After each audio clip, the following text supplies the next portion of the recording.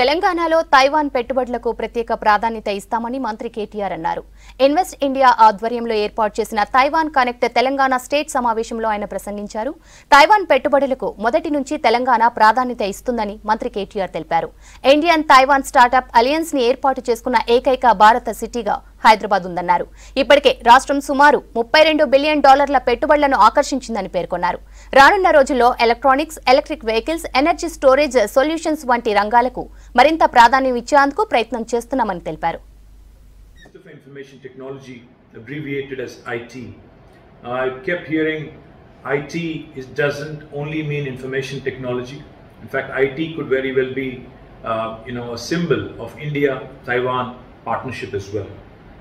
Our association with Taiwan goes a long way back.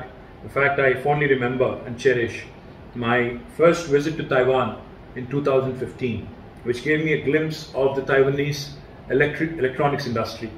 We've always considered Taiwan to be a strategic partner, and we deeply value the foundations and principles that the Taiwanese industry thrives on.